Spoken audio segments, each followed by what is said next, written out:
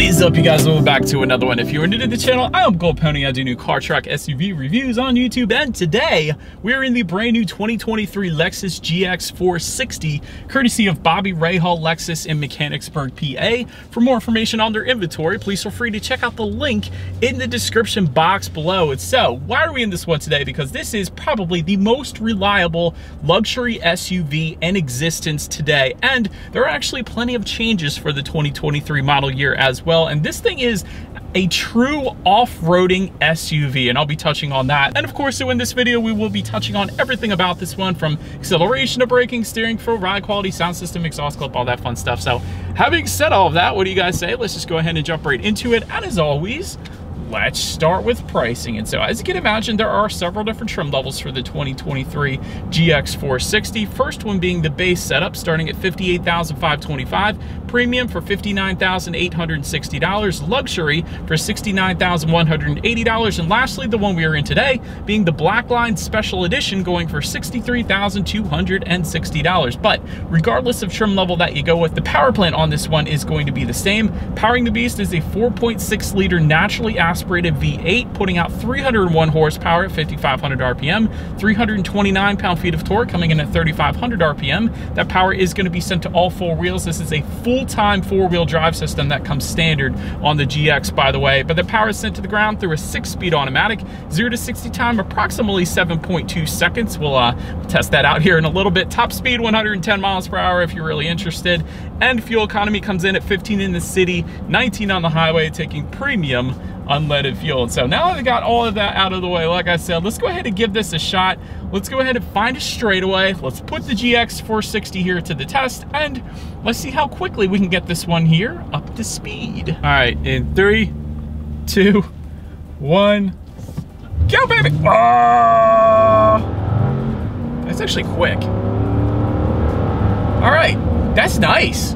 So I thought for the size of this beast, it was gonna be kind of slow, but I love that it's still not turbocharged. So many vehicles out there are still turbocharging everything right now for whatever reason. Well, for fuel economy, I get it, but still, it's a naturally aspirated V8, so there wasn't any turbo lag or anything. It was instant power the second you hit the gas.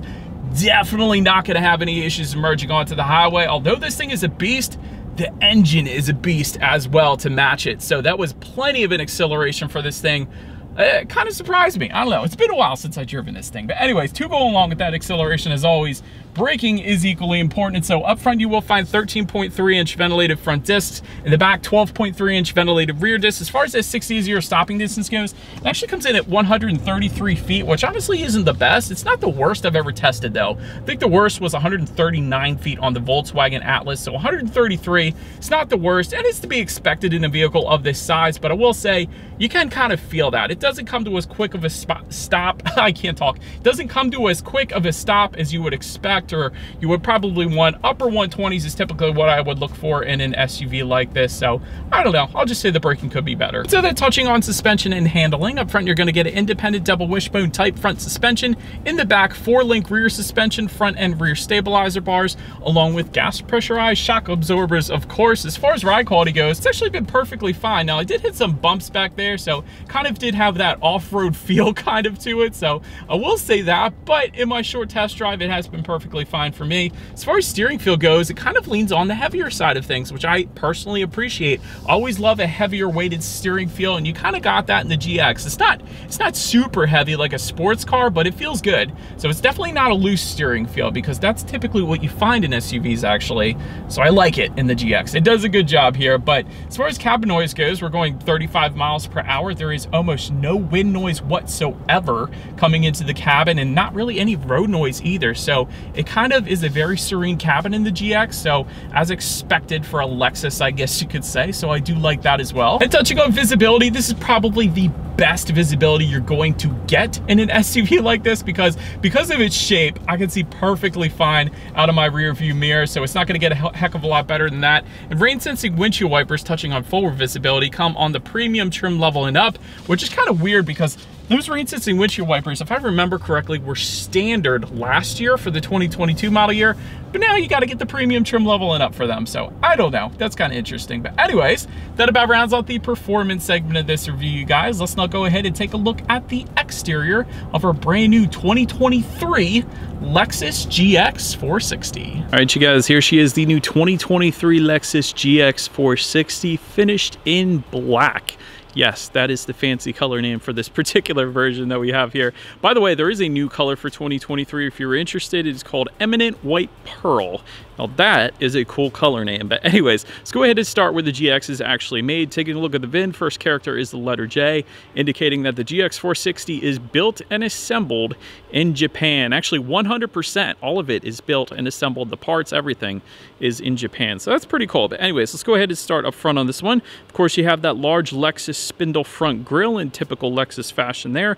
Triple beam LED headlights to the sides. That comes standard for every single trim level across the board. Wanted to emphasize that because in some other Lexuses I know you don't get the triple beam. You get the LED projector headlights, but you don't get the triple beam. So this is added illumination for all trim levels. I absolutely love that. LED daytime running lights also coming standard. You guys can see those are on right now. Automatic feature, meaning when it starts to get dark at night, those headlights will turn on automatically for you there. Also automatic high beams though. So if you have your high beams on at night, it's going to sense a vehicle coming in the opposite direction, then automatically dim them back to low beams. And when that vehicle is gone, it's got to automatically then bounce it back up to high beams. So that is pretty cool. And then if you were to go with the premium trim level and up, down below you will also get LED fog lights. So I don't actually have them on right now, but you can see that they are down there. But nonetheless, this is a very menacing look up front.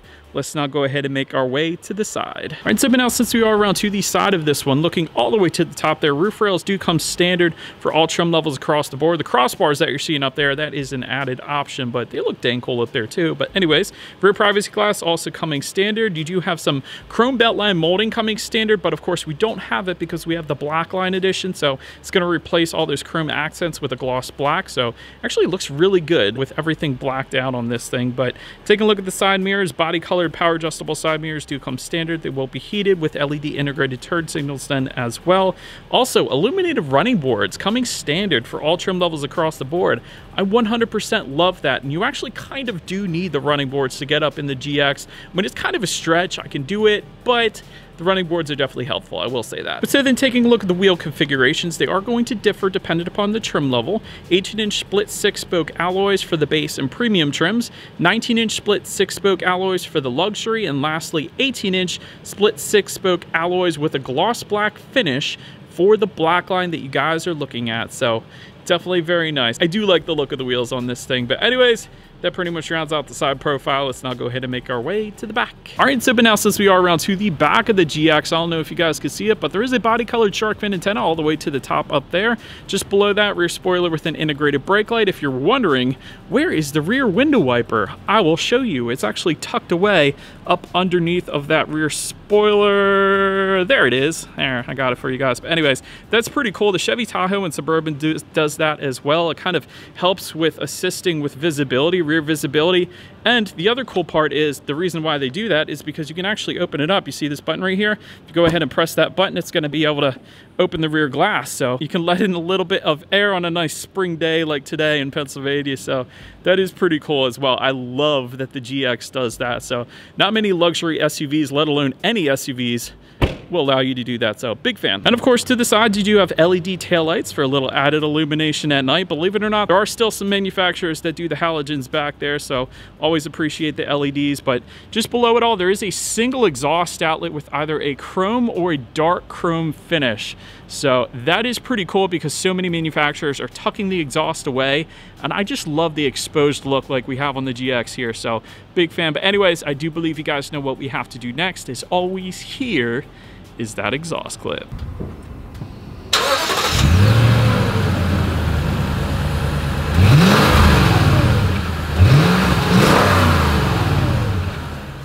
Right, so now since we are around to the back of this one, when it comes to opening that rear lift gate, it is a little bit different than most other SUVs, I will say that. So there's a button on the key fob to unlock it, but there's kind of a hidden latch on the left side of the lift gate itself. Basically, you just pull that towards you and it swings open to the right. And then of course you got the button on the rear glass as well to pop the rear glass, but it swings open to the right, you close it to the left. It's not like a open up vertically kind of thing. So anyways, once opened up, cargo capacity behind the third row comes in at 11.6 cubic feet. Behind the second row, 46.7 cubic feet. And with all rears folded, 64.7 cubic feet. So not the very most spacious SUV, but it's still a beast of an SUV nonetheless. But cargo lighting can be found back there. There are actually grocery bag hooks. There's chrome plated tie down anchors. I liked that.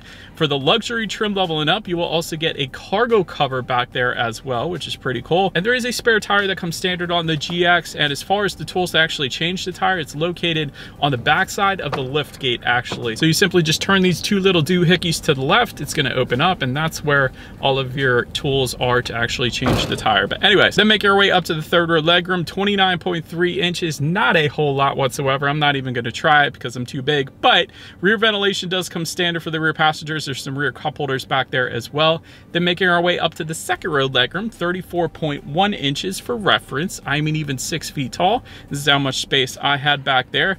Captain's chairs are going to be optional. The standard configuration is going to be bench seating. That is what you guys are looking at. And if you go with that bench seating, there is rear center armrest with cup holders. So I did like seeing that. Heated second row is going to come on the premium trim level and up. We got those heated seat buttons if the rear passengers just look forward. Tri-zone climate control is actually going to come standard as well. So driver, passenger, and the rear passengers can all set their own temperatures. So that's super convenient as well. The only thing I kind of miss seeing is I would have loved to have seen some rear window sunshades for those rear passengers, but maybe I'm just being picky. So let's go ahead and make our way up to the front seats. 10-way power adjustable front seats do come standard for all trim levels. Memory settings coming standard for all trim levels as well. New Lux seating is going to be the standard finish on the GX, and then heated and ventilated front seats are going to come on the premium trim level and up. Overall, as far as seat comfort goes, Lexus always does a good job with seat comfort. I certainly didn't have any issues in my short little test drive. Now, we'll say if there were F-Sport seats in the GX, that would be wonderful because those are my favorite seats. But anyways,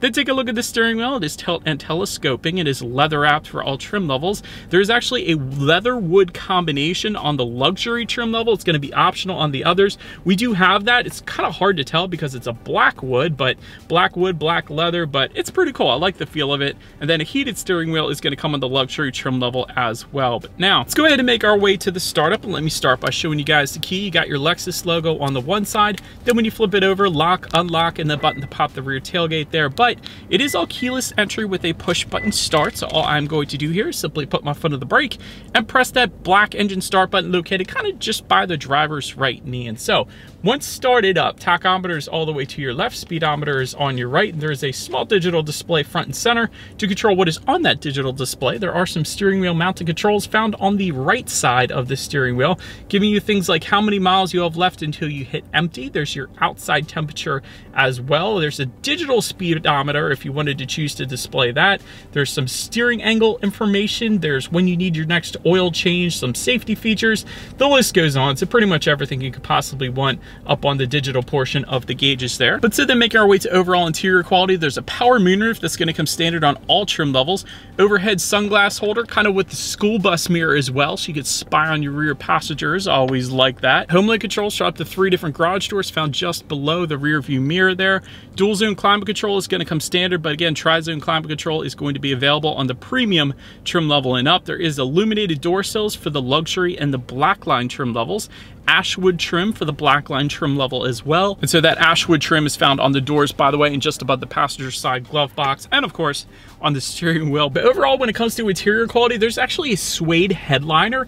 I love that little detail. You don't find that often, except on super high-end cars like Porsche and Alfa Romeo, things like that. So I love the suede headliner here, but perhaps my favorite part about the interior is the CD player. So yeah, it's not often that you actually see CD players in vehicles anymore, so I definitely liked that. That was pretty cool. Just in front of the shifter though, you got a little bit of storage. There's a 12-volt power outlet, couple USB charging ports, and an aux port as well. And within the center armrest, there is probably the most storage that I have ever seen in a vehicle, and you got a little tray up top for some coins and stuff as well, but that is a ton of storage within the center armrest. Not used to seeing that much, but Anyways, let's now go ahead and make our way to the tech here. There is a 10.3-inch color touchscreen display that does come standard. You got Bluetooth and audio streaming, Android Auto, Apple CarPlay, of course, but a factory navigation system actually does come standard as well. A lot of times you won't get that standard. You can check out your driving statistics up there if you wanted to. You got your climate control information as well, along with your radio information. And so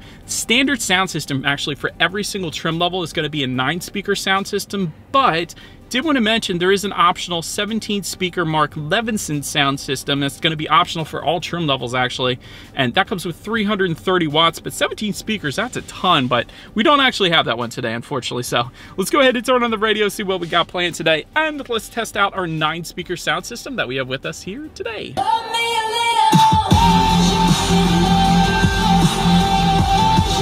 Okay, dang, I couldn't stop listening to that. There is definitely a subwoofer, if not 10 of them in this car. But there's only 9 speakers, but 10 subwoofers. Now, I'm just kidding, but still, ton of bass in this GX. That was ridiculous, especially for a 9-speaker sound system. I'm not saying 9 speakers is not a lot, because it actually is. So a lot of SUVs will even give you 6 speakers, so a 9-speaker is plenty fine.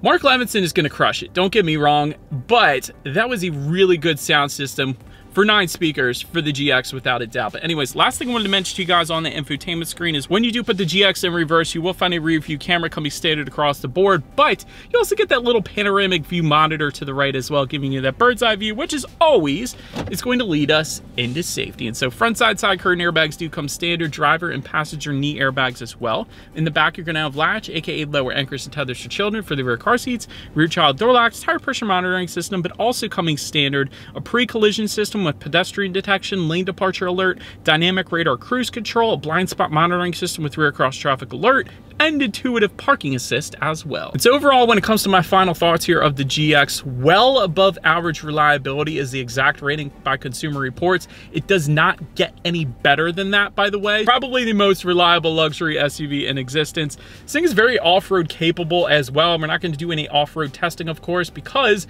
this isn't my vehicle, but it is built for that, so you certainly shouldn't have any issues there. Standard safety is very good. Opening rear window, that is freaking awesome. I absolutely love that. You never see that. As far as room for improvement goes, you got a little bit snug rear seats. Definitely not the most rear legroom in its class. Not the best fuel economy, but that is to be expected with a giant V8 under the hood. So you're not necessarily buying this SUV for fuel economy after all. And I think digital gauges will look pretty darn good in this thing as well. So anyways, let me know what you guys think of the GX 460 in the comments section below. And that is about it for this one, you guys. Thank you so much for watching. Feel free to follow me on social media if you want to see what's coming next on the channel before it gets to YouTube. Be sure to hit the subscribe and the bell notification button if you're into new car reviews, because that is what we do here on this channel after all. Do appreciate you guys watching more than you know, and I will see you guys all in the next video. Stay gold.